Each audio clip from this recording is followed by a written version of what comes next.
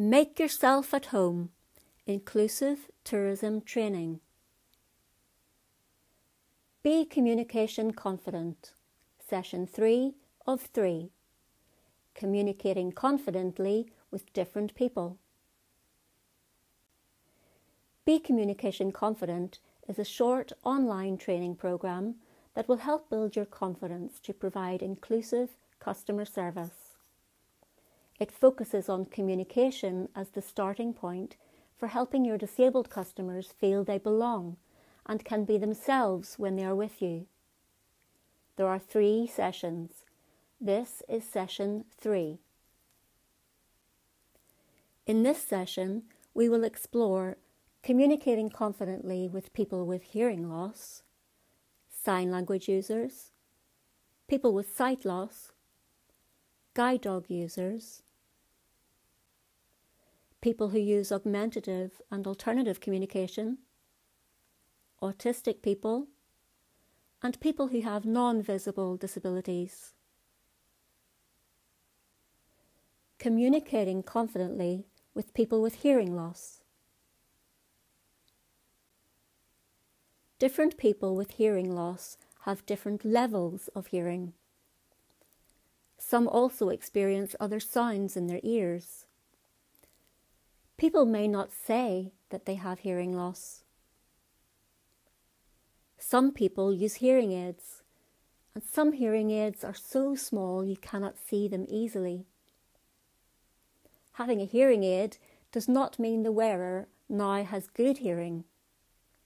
So stay alert to the possibility that someone is not hearing everything you are saying.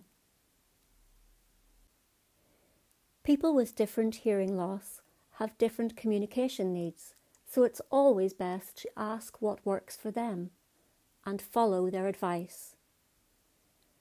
There are some good practice tips on the next 2 slides, yet not all will apply to all people with hearing loss. Stand in front of the person and speak clearly. Don't shout.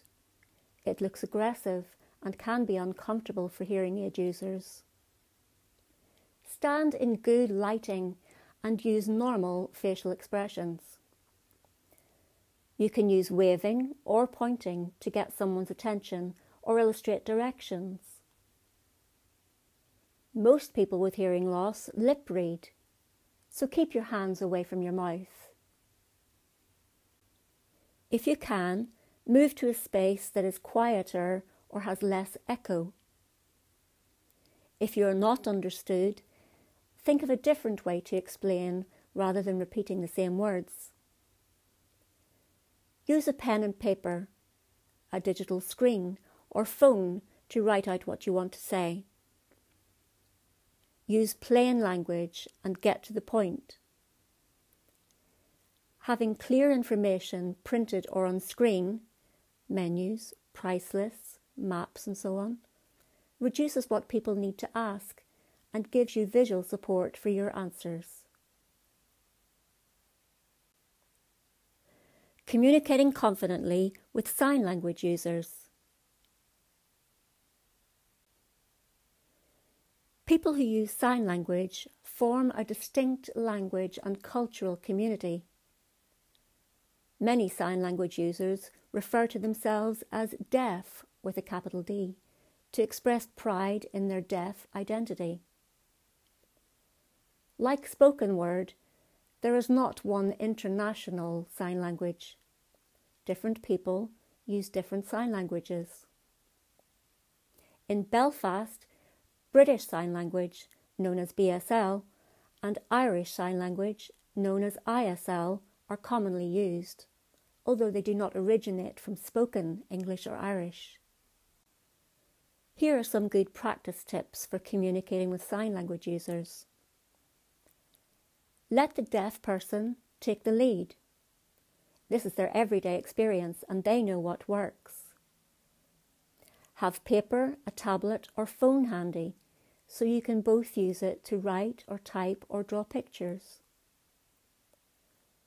Write in plain language, as English is a second language for most sign users. Sign language users are visual people.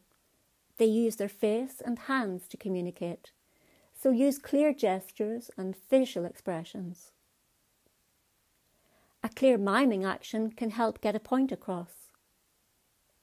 And have patience and resist the urge to give up when misunderstandings happen.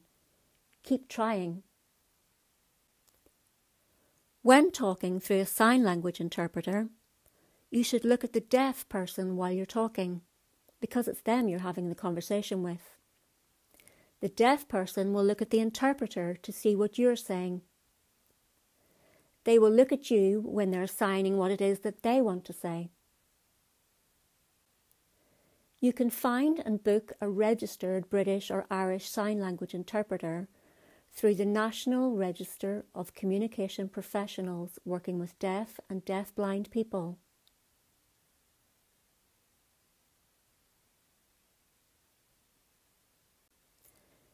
Communicating confidently with people with sight loss. Most people with a visual impairment or sight loss are over 65. This is because sight loss is strongly associated with ageing, and eye diseases are the most common reason for sight loss. The degree of sight loss varies depending on the eye condition. People can experience loss to their central vision, which impacts the detail they can see. People also experience loss to their visual field, which affects how much they can see around the edge of their vision. Most people who have a lifelong eye condition are registered as sight impaired or severely sight impaired. Usually, people registered sight impaired can read text. They may use a magnifying glass or find large text with extra line spacing helpful. The description severely sight impaired does not mean that a person cannot see anything, but that their vision is so impaired that they need a lot of help perceiving images. Here are some good practice tips for communicating with people with sight loss. Introduce yourself by name directly to the person. Let them know you're there if they need you. If they do need help, ask how you can help. Speak at a natural pitch and speed. And be clear and thorough when you describe things or places. Your workplace may have different tools or information in different formats that you can share. Large print, a screen you can zoom in on, or even a magnifying glass. Give people time. People with visual impairment usually need extra time to work through text. Don't worry about using words to do with vision, colour, or shapes. Saying "look" or describing something as a red flag are part of everyday conversation and won't cause offence. And let people know when you've finished the conversation and are moving away. Guiding people. If someone asks you to guide them, ask them how they'd like to be guided. Most often they will ask to take your arm just above the elbow. Your elbow should be bent and they will let you walk ahead of them, but check first. As you walk, tell them about changes in levels or steps as you approach. Say if you're going up or down and guide them to the handrail. Give instructions and flag any hazards, but you don't need to talk all the time. Don't leave someone you're guiding standing alone in free space. And always say you're leaving before you walk away. If guiding someone to a seat, describe its height, its arms, if it is on wheels, and what is in front of it. Guide their hand to the back of the seat so they can orientate themselves before they start to sit. Communicating confidently with guide dog users. Guide dogs are working dogs. If they are wearing their harness, then they're on duty. Do not pet them, talk to them, feed them, or distract them while they are working. Guide dogs will usually sit quietly next to their owner. Always ask the owner if you may stroke a non-working dog. Know where the dog bowl is kept so you can offer to fetch a drink of water. This applies to medical alert dogs, autism dogs, and hearing dogs. Communicating confidently with people who use augmentative and alternative communication. Augmentative and alternative communication, known as AAC for short, means different ways of communicating besides talking. It is used by people who cannot rely on their speech some or all of the time, and they may use AAC to add to or instead of speech. Some people may use a technology such as a speech-generating device or an app on an iPad or smartphone. People may also use no-tech or low-tech options such as gestures, facial expression, writing, drawing, or spelling words by pointing to letters. Here are some examples of AAC.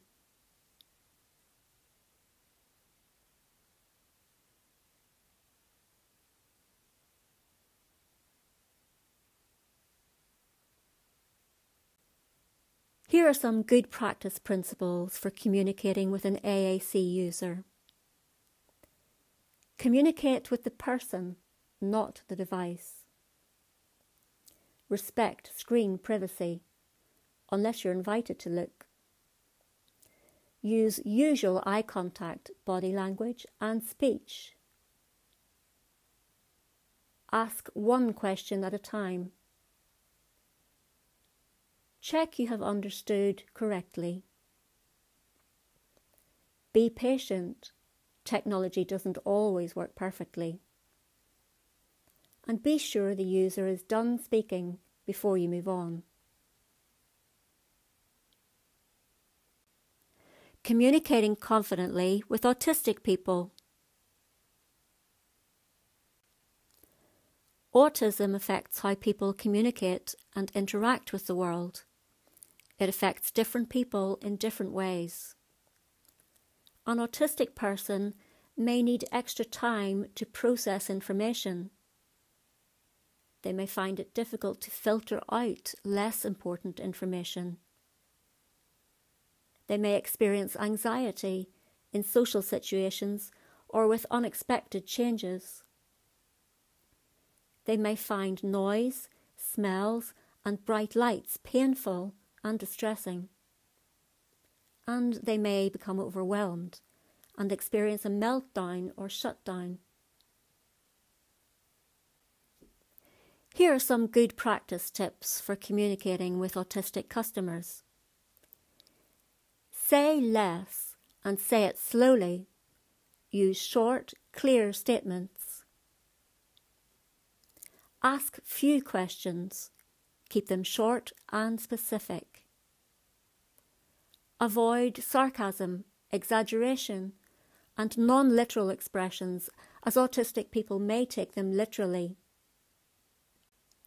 Reduce your non-verbal communication, such as eye contact, facial expressions, and gestures. If someone seems anxious, ask if you can help and how. And offer a quiet, safe space if you have one. Communicating confidently with people with non-visible disabilities. The barriers that people with non-visible disabilities face may be difficult to recognise. As with any customer, ask if and how you can help. Then listen, be flexible, and do what is asked. Here are some simple tips for communicating with people with non-visible disabilities.